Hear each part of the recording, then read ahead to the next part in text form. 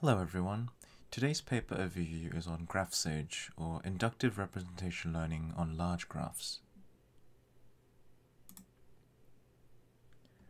Now there's no denying that the structure of graphs have offered leaps and bounds in performance for data classification tasks, perhaps because of how well they seem to encode critical information about the dataset in its topology. And consequently, there's no shortage of research interest regarding graphs, especially more recently in the machine learning field, where they've shown to be on par with or even outperform traditional data structures in many cases. And of course, the issue we always face with machine learning anything is how we set out to encode the data so that our weight matrices will have a somewhat easy time converging. One of the more interesting solutions are graph convolutional networks, which deserves a whole summary of its own, but even for those who aren't familiar, all you need to know really is that GCNs have a few shortcomings that limit their practicality.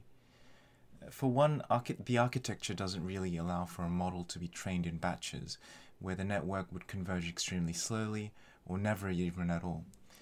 And this of course means there are practical limits on how large an input graph may be. Another issue is that GCNs are transductive. They need the Laplacian matrix, that is the degree minus the adjacency matrices, to be known for the entire graph at training time. This further means that all the tests and validation nodes have to be present from the start, which practically rules out the method for anything in the real world.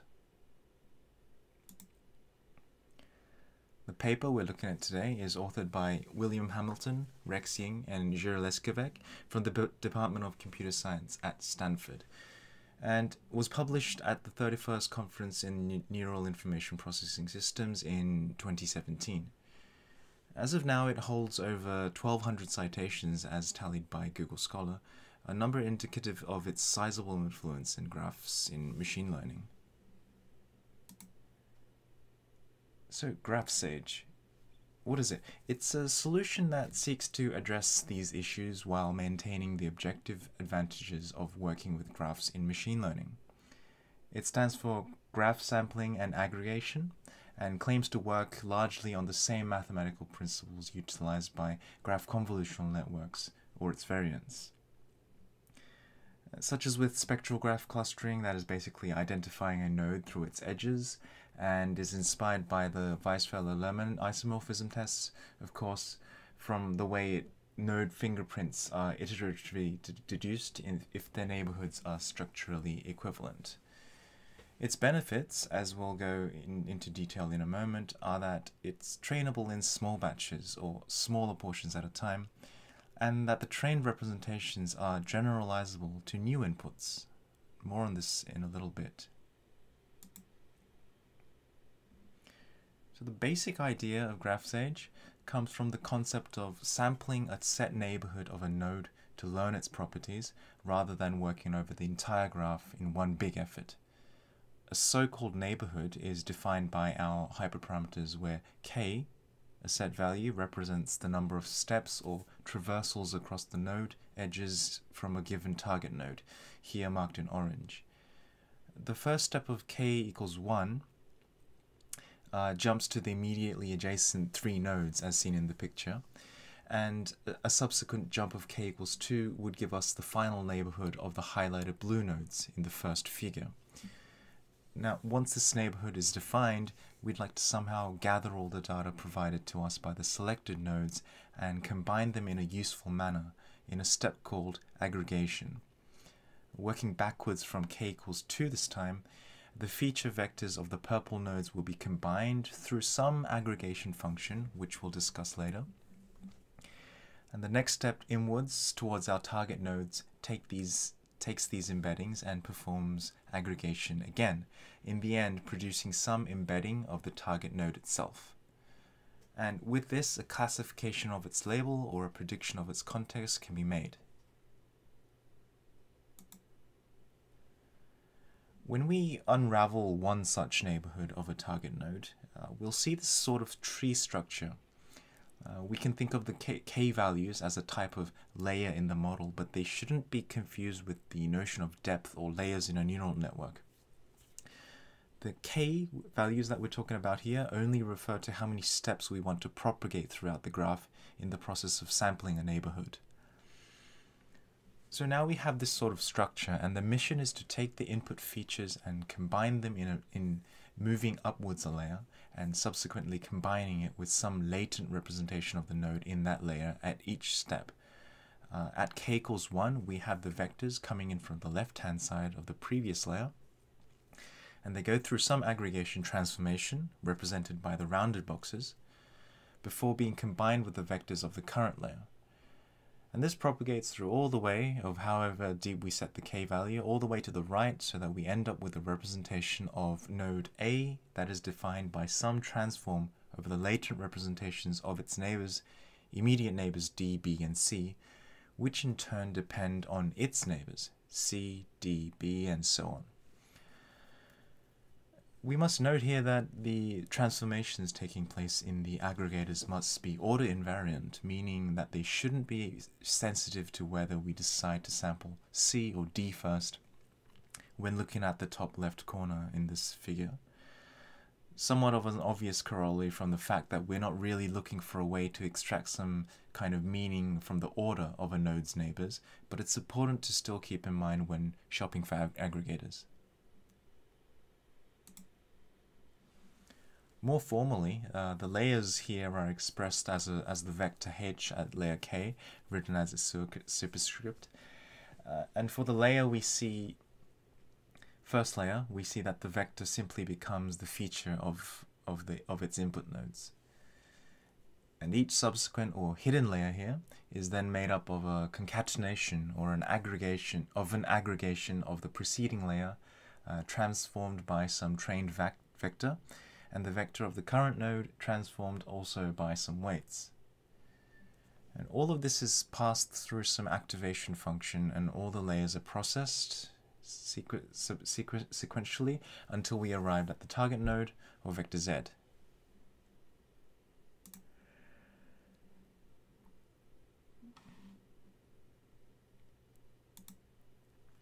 Depending on the application, GraphSAGE can be trained both unsupervised and supervised. The embeddings that were created in the previous slide are used to learn node interdependency in the unsupervised case. Again, working off the premise that similar nodes will inevitably produce similar embeddings. And so the learned vectors can be used on a test node to make a guess about what input or neighborhood nodes it has. We can also slap on a label for what predictions we'd like to make by introducing a loss function for our stochastic gradient descent, and say that correct labels score positively and incorrect labels score negatively, giving us a model that would be able to classify what type of neighborhood a test node actually belongs to.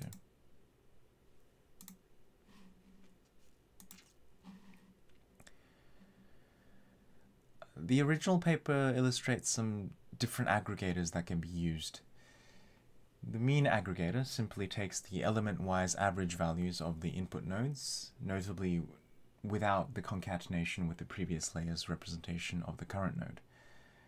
Note here that the mean aggregator is most similar to the convolutional propagation rules that's used with the original graph convolution network, and as it acts as a rough linear approximation of a localized spectral convolution. Next, an LSTM-based aggregator was also considered in hopes that the model would benefit from the architecture's larger expressive capacity, but recalling that the aggregation step needs to be order invariant, in this case, for the experiments, the node vectors were randomly permuted to prevent the LSTM from learning irrelevant sequences. And finally, a max pooling aggregator is implemented as a trainable, fully connected neural network, which would probably stand as the most general argument for the overall structure of the GraphSAGE algorithm.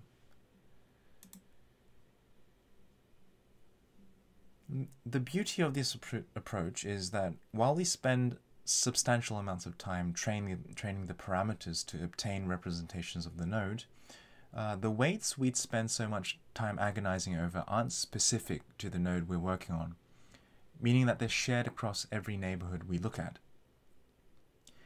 And the larger the portion of the graph we look at, the more generalized, hopefully, that this embedding becomes. And again, this comes down to the argument that there are latent structures present in graph representations that allow us to make predictions about a node solely based on its surroundings.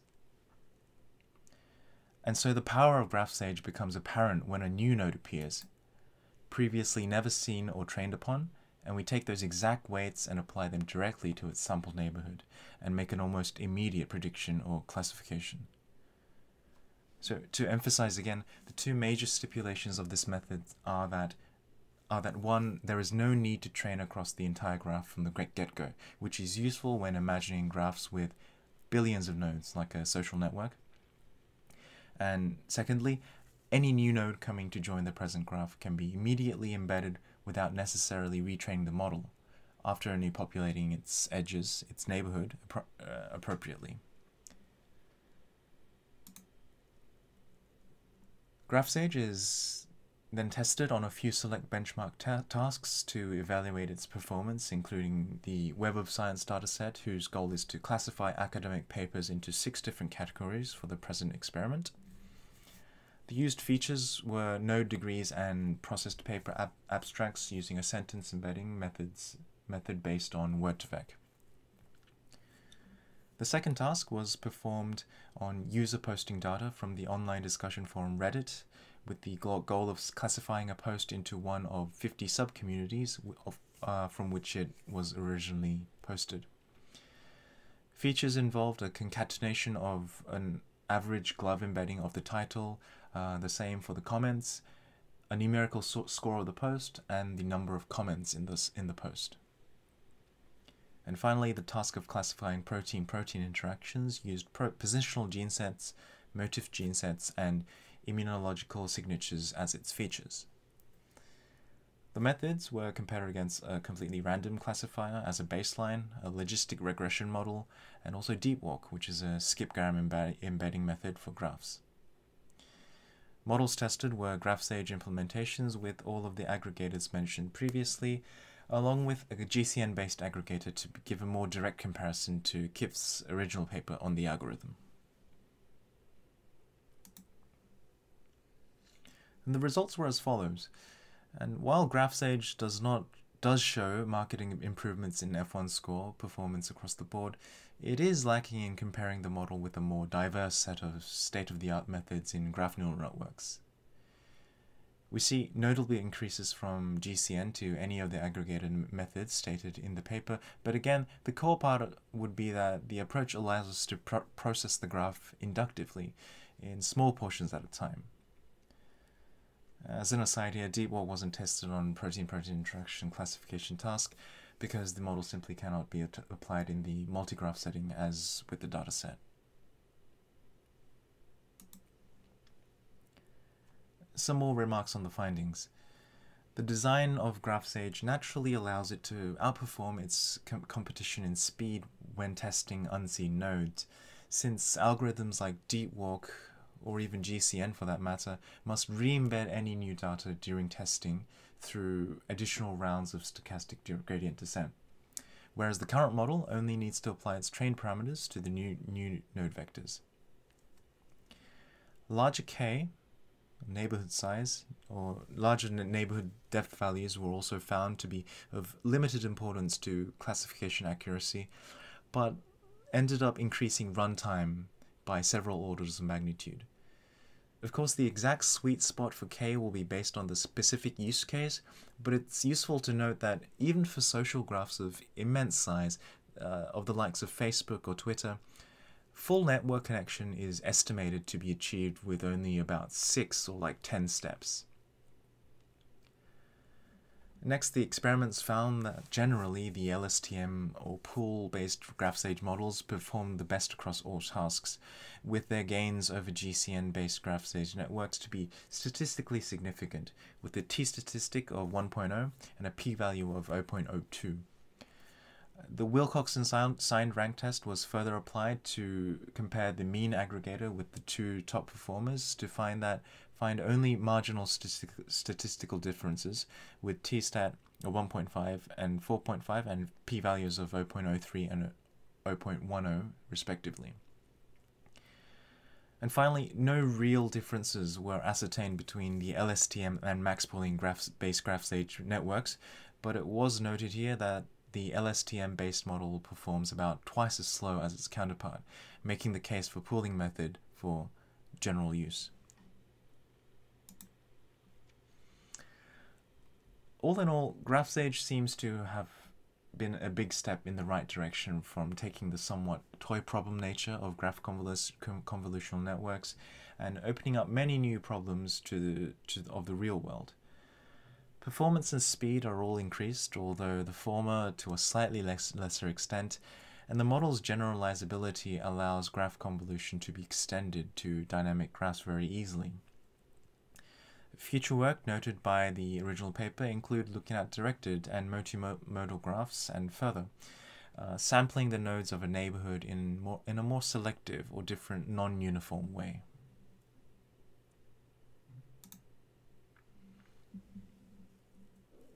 And that's it for today. Thanks for listening.